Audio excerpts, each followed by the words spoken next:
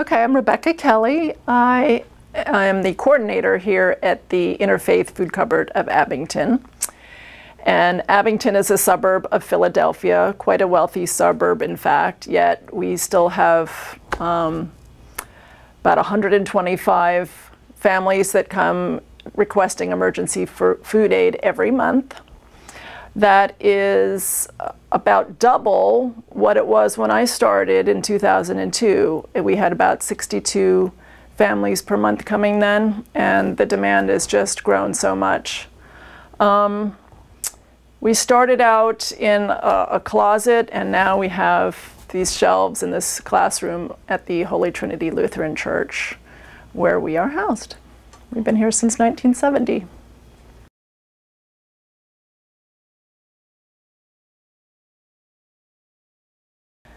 Well, raising the minimum wage will have a direct impact on our clients.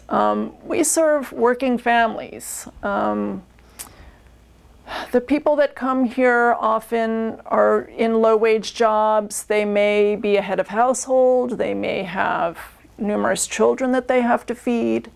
And it's just really hard to make ends meet, to make the rent, all the utility bills.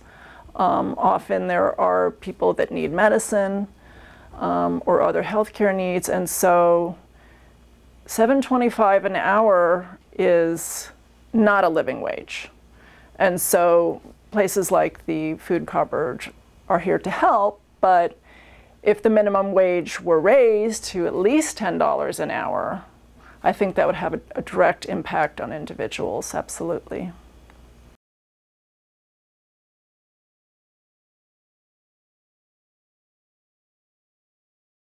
Well, if the poorest among us are given a little bit more of a wage, those dollars stay in our community.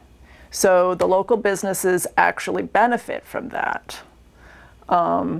If people have a few extra dollars, they're going to go to that extra movie or go to the pizza parlor. But more importantly, people can buy their own groceries at the grocery store, and they'll have a choice of what they want. They'll buy fresher food, which in turn will help keep them out of the hospital and out of doctors' offices. And having that choice is going to also help them feel better and more independent. It will also help people to get into their own apartments. I see a lot of families that are living together, maybe the grandmother, grandchildren, mother, father, brothers, cousins, all living together because they can't afford to move out on their own. So that would have a direct effect as well.